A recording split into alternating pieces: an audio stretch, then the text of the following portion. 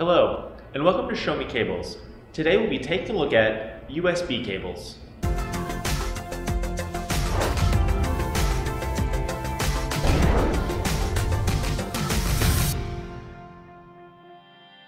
This is the USB file transfer cable.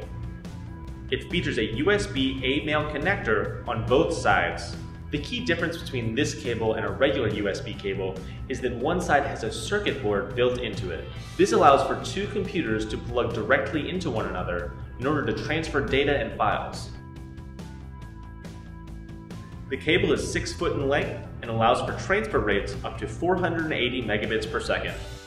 For an overview of USB cables as a whole, please watch our video in the link below. If you still have any questions, you can give our customer service department a call at 888-519-9505. For all of your cable and connector needs, choose Show Me Cables.